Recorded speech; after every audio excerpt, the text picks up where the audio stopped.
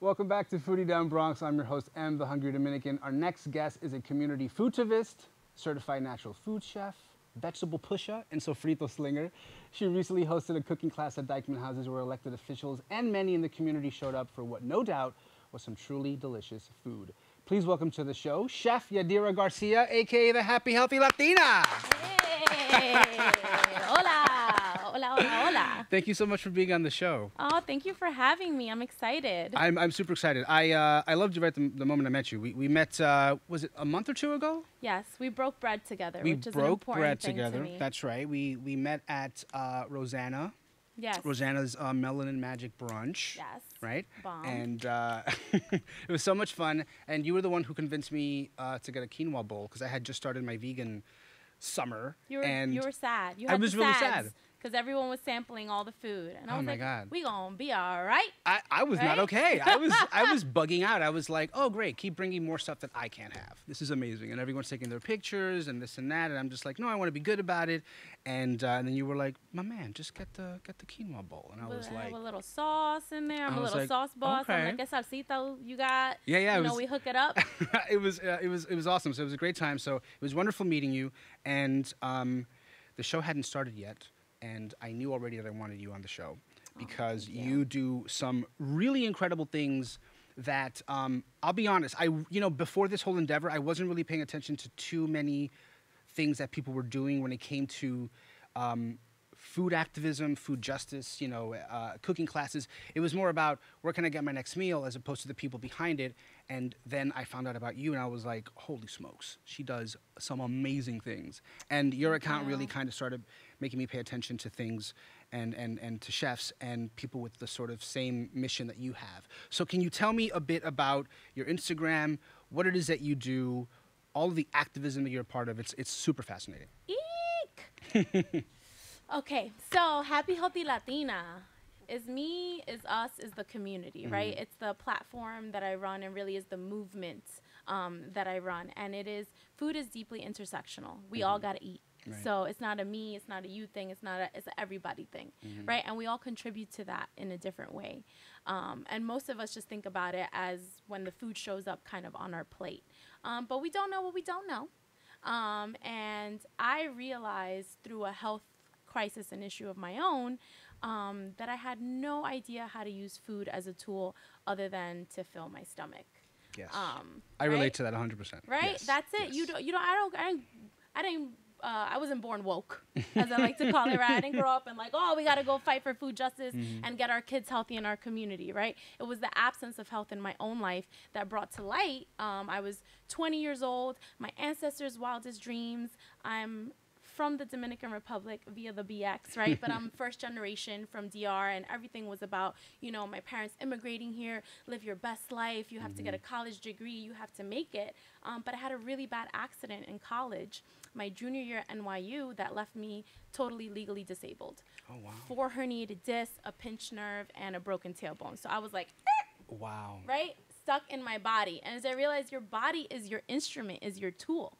And food is what gives it the GPS and the directions for what to do or what to go, right? If you're going to get up and someone hi-ya, please make this a meme, right? Or something, a GIF. Food is like Yes. the directions, the gas in the tank that says if you're going to hi-ya or if you're going to, or, either way. And then I realized, hey, how come my great-grandmother, who was 99 years old, was chopping down sugar cane in the farmlands, had her machete, she was super strong, she would make her own sofrito, she would cook her foods, and she was pretty healthy. But I was seeing kids that were obese. I was seeing myself at 20 years old locked up in my body. And then I was seeing how people were aging in this society. And I'm like, there's something in the food, honey. Yes, yes. Or as BP Eric Adams says, it's in our dinner, not in our DNA, right? So I started to make that connection that food plays such a deep role in our community, from the way that it heals us, from the way that it shows up, from if we have access to it or if we don't. Right. Ooh. Right. Ooh. Right. Food is political. Yes. Yes. And I've learned that through the guests on this show and just reading up on more things about that. It's completely politicized. And it's something that once you know, you can't unknow. Right? Like you can't unsee it. And so, and I've said as much on the show and to my producer as well, Sanji, that I've said, like, there are things that once you learn them about food, you really have to be careful about your relationship with it. And Hunty, we are not the real estate developers, but how do the chicken spots, the liquor spots, the bodegas, the options that we have in our community show up, right? Yes. Because I also don't believe the myth that we don't want to be healthy or that we don't like good food, okay? There are celebration foods in our communities. I'm all about the moro and the pernil and the pasteles and all that, but I'm also about the yuca, the plátano, the sofrito, the oregano, the culantro. Yeah. Woo, we have a rich history. You would not like that pernil if I didn't season it with some fresh vegetables or sofrito. So true. So true. Right? So true. So we also have to break down the myth that we don't like vegetables or that we don't like fresh food. That's all we come from in our cultures. It's so true. Wow. I'm like literally like just I'm like lost in your words right now because it's so true. This idea that I can't. I'm trying to think. I'm like I don't know if like vegetables were pushed on me growing up, but you're right. It's like that's a majority of what we have at home. I say I grew up You on know? the SAD diet, Standard American and Dominican diet. So while I did grow up, I grew up here in the Bronx in the 90s, right? I had access to McDonald's and Taco Bell and pizza and all that, and I thought that was delicious. But then also at home, we were having rice and beans. Yeah. We were making pasteles together as a family. We were making the masa with the plátanos. I grew up being sent to the Dominican Republic every summer till I was 16. So I saw the connection to the farmlands. And then being told here that we don't eat healthy foods, I'm like, Hold up. wait a minute, let me put some truth back in it, right?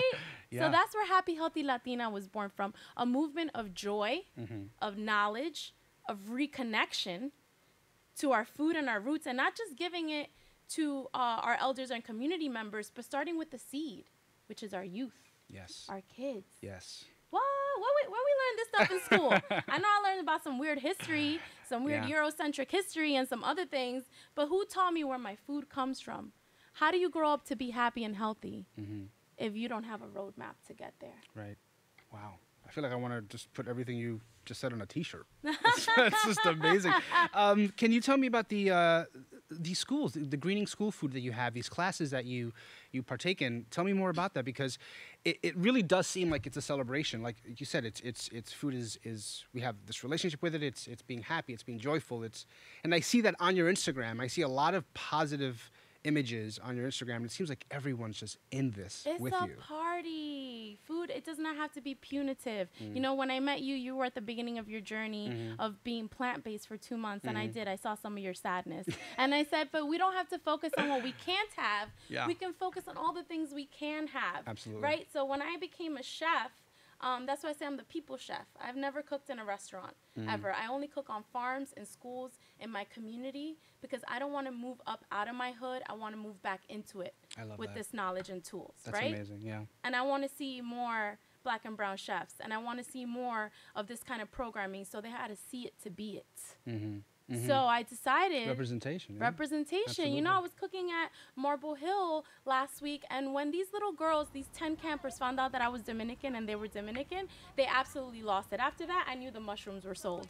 I said, I'm gonna put some sofrito on it. They're gonna eat it. They were so happy. Like, Chef Yadi, can we take pictures with you with the mushrooms and the vegetables? So it's that. So I decided to take that same training from culinary school or from restaurants or from fancy farms that can sometimes be elitist and hard to access, and come back into the Bronx with it, come back into our urban farms, our community gardens, our schools, our churches, our street corners. If you give me a milk crate, I'll stand there and I'll make sofrito on the corner. That's where I want to be, grounding down in my community. And we're growing a movement. There's a small child army out there that's getting educated and is learning how to get this training so then they can have jobs. And when I'm viejita, they can keep going with it. Right. And you want to create that ripple effect, you know, of sending out the message that, you know, I'm Dominican, I'm doing this. You guys don't have to leave the Bronx to find good alternatives, you know, good food. We can have green spaces. We can have healthy products. We can have culturally relevant and heritage-based foods. You can have your moro. You can have your rice and beans. That's okay. It's not just smoothies and salads that are healthy. Honeys. Right? Yeah, no, it's so true. It's so true. You went to DR how long ago? It was a few months ago or like 2 months, like a month ago. A month ago, yeah. And I was watching all the things that you were eating and talking about, and I was, first of all, I haven't been to DR in so long that anytime I see anybody there, I just like, ay Dios mío, por favor. I would go right away. That it was really actually, your account was really awesome to see DR through that prism, that lens, right? Because you were showing a lot of the delicious natural foods that people have access to there, and putting That's abundant. It's abundant, right? Because it's local, it's seasonal. You know all those fancy marketing terms companies try to push on us? We grew up like that, honey. Local, seasonal, fresh, what you have access to, what's around you. I'm just trying to recreate that same prison here, which is we don't come from lands of scarcity. We don't come from lands of without access to these things, to these fresh foods, and to these stories, right? So I want those stories to stay alive. We pass them down through food, through recipes, through traditions, through building healthy communities holistically. So you were featured on BuzzFeed, Picky Eater, which is super great. And you have an amazing YouTube channel as well. Can you tell me about your exposure on BuzzFeed? Yeah, again, there's a whole culinary highway, and I'm over here driving in my own lane because a lot of people are the fish and meat kind of people, yes, and potatoes people, right? And I've come into the community, my community, with like, I'm gonna be the vegetable slinger, right? Because I know, like I said, growing up from Dominican Republic and seeing things, that all the flavor from our foods comes from blending herbs and vegetables, yes, and creating a sauce or a flavor profile. So I was able to kind of take those skills and my culinary training and develop a show with BuzzFeed. So on the creative side, this is social justice too, to get people's phobia away from vegetables. Yeah. Food is just alchemy. If you know how to saute, stew, braise, marinate, make a sauce, I can make it taste like anything, right? And so yeah, I love to bring in people that absolutely think that they hate something, because the only thing constant is change, right? So once I can understand if you like salty, sweet, sour, tangy, we're making those flavors match. Right. And then you can do that for yourself. And that's the true empowering gift and joy. So the BuzzFeed show has a couple of million views. So the videos are between 5 to 8 million views. Wow. And I truly believe that's the thing in it, because we come in with that joy and celebration. Yes. I'm like, I'm going to make that veggie taste like what you like. You yes, like spicy, girl? You like sweet? You like salty? Ow. Okra? Right? That's the new one for this summer. Not okra, it's okra. Yeah, you know, one of the things that I love about, you know, going out and going to dinners and events is that I do have a perceived notion about certain foods, and I'm just like, I'm not gonna eat that. I'm not gonna like that. And being proven wrong is actually the best thing for me. It's so fun. It's amazing. Like, okay, so, and maybe we'll do this another time, but my thing is bacalao. Oh. I do not like bacalao, right? And so if you could ever make a dish God, that would just make me not realize it's bacalao or not taste what I think I don't like about it, then girl, we could be like friends forever. Yeah. All right, guys, grab yourselves a snack. Foodie Down Bronx will be right back.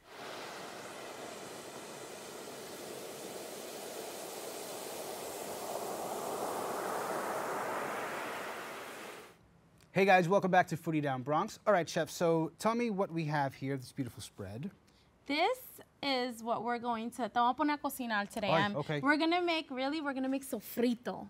Sofrito is the basis of any Caribbean dish, and it's what makes it taste good. So imagine eating all of these vegetables in a bowl, yes, versus being able to blend it up and season your food with it, right? So this is one of my tips and tricks, because a lot of the seasonings that we have in our community have been sold back to us with a lot of sodium, salt, sugar, fats, and that is not what your abuelita, titis, and aunties were using, yes, in the food. Yes. They were picking the fresh herbs. And a lot of the work that we're doing around food equity in the city actually has to do about this, that we want to see this. Do you know what this is? Dime. Esto es recao, culantro, right? Wide leaf cilantro, right? So smell that. Amazing. That we want to see these foods growing in our community. And it's a really, really exciting time in the city right now, because the Speaker of the City Council has just prioritized food equity in New York City. So awesome. Food justice is like a big deal now in the city, which we're very excited that the movement is catching up. The city's catching up with where the movement is, which is that we're fighting to see these foods grown, not upstate, not in another state, right here in the Bronx. Right. FUBU, for us, by us, right? So we're gonna put you here with the pilon, right? Because our ancestors had it right. That's right. We're gonna break down all these vegetables, blend them. I like to put them in a nice cube tray, and bam, you have Boom. a little flavor bomb right there. So when you wanna season your food, you don't have to use that sazon packet and go sazon bay on it, because it has so much sodium in it. So crush this garlic for me, Em. Absolutely. We're gonna do, and the ancestors knew in the pilon, because actually it's very medicinal to crush your garlic. If you can do it up to 10 minutes before you start cooking, something magical happens, and it's called the allicin releases. It becomes more bioavailable, and so it fights inflammation in your body. Did my abuelita know this? No. But look at the magic. They were already doing these things. So a lot of things that science has caught up, that people get masters for, and MPH and doctors, the ancestors were already magicians and alchemists. Right. So they knew that the healing was in the food, right? So it's not the flavor. So whenever someone was starting to cook at home, and I love that sofrito is like a raw, vegan, paleo, all these fancy marketing techniques. All those buzzy words. All those right? buzzy words, right? And all this fresh stuff. So we're gonna blend up cilantro, some culantro recao, which we're trying to get more of our farmers to grow. And then we're gonna use this right here, which is, smell this, the naranja agria. Ay, Dios mío. Oh, that grows in Dominican Republic, fresh. Right, so you can buy this in bodegas and Latin supermarkets, and you can see this is kind of like the ingredients for a really bomb fresh salsa, right? So what you're doing is, instead of having to eat all these herbs, you're blending them, and you can really just do a rough chop. I love that you don't have to have any special knife skills for this. You can just break it up, right? break it up and blend it. Am I doing this right? Smell, yeah. I keep smashing it. I'm like, Ooh, am I look. over smashing or am I just? No, and look at that beautiful I did that. guys. release. You did that. That's all You me. did that. So if you wanted to make a mofongo, you could put some olive oil in there and your plátano in there, mash it in there too. That would have such bomb flavors. And what my is that? goodness. That's all vegetarian too, right? It's Right. todo basado en Right. planta. That's right. That's right. This is So- the most cooking I've done in like forever. Right? I just did this right now. Well, I'm super busy with community cooking classes and shooting and a lot of stuff. So this is also for me a way that I make sure that I get all my kind of vegetables into. Right, So no right. matter what I cook or season, whether it's a piece of tofu, a piece of fish. See. Also smell this. This is Dominican oregano, Oh, that's beautiful. right? That is beautiful. Ah, wow, so that all smells this, so all this, you start to salivate, right? So it don't Tengo matter what hambre kind ya. of vegetables I put this on, you gonna eat them. Right, Right? right. So it's the art of learning, not forcing yourself to eat things you don't like, but finding those celebration points of the flavors you do like in your heritage. Yes. Right? Yes, absolutely. So I do need your strength here. Okay. I need to open this. So one thing that I do, this is my grandmother and mother's recipe, but I did update it with some culinary medicine, which is traditional Dominican sofrito does use a little olive oil and a little bit of vinegar. So I use apple cider vinegar because the apple cider vinegar is really good for inflammation, Yes, right. right? You could put it on your skin too. Oh, really? Yeah, Oh, and tell you me know more. I people had no idea about that. yeah, it's a really good toner and cleanser. But you can also, you ultimately want to be able to eat anything that you put on your skin or in your body, right? You don't want it to be harmful for you. So if it has ingredients that you don't recognize, we don't want to be using that, right? okay, So all these okay. things, I think you know where they come from. Sí, claro. Claro, Claro. and we're trying to get them to grow in New York City in our community gardens and in our farms. Because if people can access the things for their sofrito, or for making their own adobo, or for growing their own beans for their moro, then guess what? They're going to eat it more, right? If kids know where to find that stuff and we make it in a way that's delicious and beautiful, guess what? They're going to eat it more. Right. Right? This Right. isn't brain science. Yeah, I feel like that's like the type of inspiration I never had growing up. Like everything you're saying, it's like, you know, and I said this to Karen Washington, who was here from Rise and I Root love Farm. Karen Washington. I don't remember the last time I was in a farm or a garden for that matter. They're you know? right here in And the BX, baby. Yeah, I love that, and I just feel like this is something that could have. I mean, it's instrumental now for everyone, of course. Yep. But I think it would have changed my relationship with food had I known everything that you're sort of putting out there. So that's absolutely what I'm trying to do. And every time you ask a child when they visited a farm, they usually got taken upstate on a trip somewhere or far away when the matrix is right here in their community. So we're connecting our schools to the lands and the resources they have around them, the joy around cooking. We're gonna blend this up. Ah, look at that. Beautiful. Beautiful, bright, vibrant color. What do we have here? Some sweet plantain Some sweet chips. platanitos. Some Beautiful. Some sweet platanitos done in coconut oil. So I do say eat your tostones, my people, but do them in coconut oil. Yeah, right, Right? Because right. coconut oil doesn't clog our heart. So that's what Happy Healthy Latina is about. Finding these traditional ways, finding this education and knowledge, fighting systemic inequities by showing local electeds and officials that we do want and need these foods. in our communities, Absolutely. being able to articulate that, right? And being able to find ways to access and enjoy. So I don't know if you ever use sofrito as a dip, but Let me take a quick picture for the gram I use it for dip with chips. I put it on my burgers. I thin it out with a little apple cider vinegar, and I make a sofrito vinaigrette as a salad dressing. What can't we do? It's an all-purpose sauce. Let me have some of this. So let's take a little bit of this, and again. Oh, yes. Ay, Dios mío. So a lot of salsas have really weird, funky ingredients in them. A lot of salt. You see any salt up here?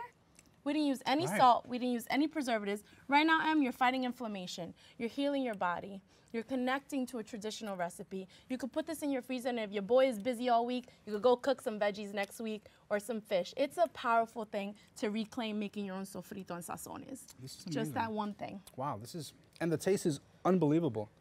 You can grow many of these herbs on your windows, in classrooms, in schools, right?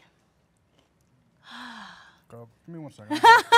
Every time they put food in front of me, I'm like, guys, you're just gonna record me like in the moment because this is so And good. then you taste garlic, and then you taste the peppers. Yes. And then you taste the cilantro and the recao running down your gums, and then you have an experience and a journey, right? goodness. So it's not just about pesto and kale, right? I'm over here at City Hall. I made the Manhattan Borough President chant sofrito for nutrition education. You make I love the way you speak about food because you make it very poetic, very very visual. Thank you. You know, I think you have a great energy about you. And even when we had met at the brunch, I could tell that you just were so passionate about food. And I mean, right now I could like taste the passion. And I think that's the way that we eat, right? It's not just like carbohydrates and fiber and proteins and nutrients and macros. No, it's stories. It's Christmas time. It's me tying the pasteles with my abuelita. It's having that moment with a child when I first bring them to the farm in the Bronx. Right. And it will really make me cry because I'm very, very fortunate to do what I do in my community. Tell me more about that because that's so beautiful that you do that. How does that make you feel? Besides, of course, you know. It makes me feel deeply blessed because this started with my own wellness journey, and now to see each year, this is our third year really in the community, to see that I have a team, that we have a company, that we're growing a movement, that we have 9 contracts. We have a Parks Department contract. We're in a school in the South Bronx. PS595X is going to be a Happy Healthy Escuela starting in September. We work with re-entering citizens or non-for-profits. We work with NYCHA in our community. It's really spreading and taking fire. That's so beautiful. 6 elected showed up to... When you had your event at the Dyckman House, I didn't even know. That's amazing. That's a incredible. state senator, a congressman, an assembly person, the director of NYCHA Communities and Initiatives. People are watching. The community is taking note. And when we can break bread together at the table and come up with solutions, and they see them enjoying the food and that this is the kind of programming that we want, people talking to people is how change happens. Absolutely. So I may not be an MPH, a doctor, a lawyer, a senator. I'm just a girl from the Bronx that is very passionate. I'm just a regular, degular, schmegula girl, right? Like AOC and Cardi. I'd be like, listen, there's a reason dreams are deposited in you. It's just a goal with a deadline. So I'm just out here trying to do it for my community and do it together. I think, oh man, I always go back to the same message when it comes to this show and having this platform. Like, this is exactly the type of thing I want people to hear. This is exactly the type of influence that people on social media need to be influenced by. Do you understand what I'm saying? Because there's so much out there that's just empty and nothing comes of it. And then you have this movement going with food, and you're bringing people together from communities. You're living out your dream by affecting other people who therefore will have their own dreams because of what you're doing. Like, it's just this beautiful like ripple effect and it keeps going and going. You know what I mean? I see so much of my work mirrored in what I see in nature and farming and gardening, with the seed, from when you put the love into it, from how it grows, with a little water, sunshine, knowledge, and love. Almost anything will take root wherever it is planted. So girl. Here we You are. are just, you're so awesome. Thank you. Thank so you much for being having me. Thank you. Let's You eat are- this sofrito. You don't even have to tell We're me gonna twice. share this. We're gonna finish this off. Guys, thank you for joining me and the Happy Healthy Latina, Chef Yadira Garcia. Stay connected with Chef Yadira Garcia on Instagram at Happy Healthy Latina. Well, that's all for the show, guys. Thank you again for tuning in, and thank you to our guests today for joining us. Tune in every Thursday at 6:30 p.m. here on BronxNet Optimum 67 and Fios 33. Also, tune in on the go at bronxnet.org and find us on YouTube. From BronxNet to the world, this is Foodie Down Bronx. I'm your host, Em, the Hungry Dominican. Remember to feed your mind, feed your body, and if you see me coming along, feed me. Adios, guys.